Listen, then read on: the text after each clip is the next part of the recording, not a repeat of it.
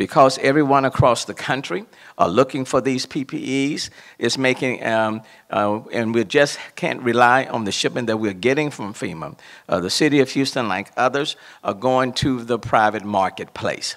And I will tell you, it becomes a bidding war on the private marketplace. Because what is happening, for example, we had a shipment, we had entered into an agreement to purchase a number of PPEs, a large quantity, for example, at $4.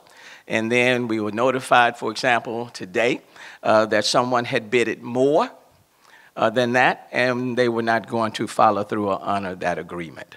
And so we've had to go to another potential supplier, and it doesn't come, and it becomes very costly. So to give you an example, we have now put forth another request for PPEs, the N95 mask, at a cost of about $2 million alone.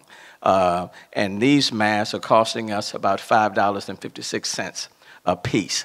And we are hoping that that agreement, understanding, will be followed through, and people want to be paid up front, okay? This is not where they are saying, you know, send us a small deposit, and then when you get your supply, they want to be paid up front. But the reality is, because there's such a demand for this equipment, and we need them for our first responders and so many others, we're having to pay more because we're having to go to the private marketplace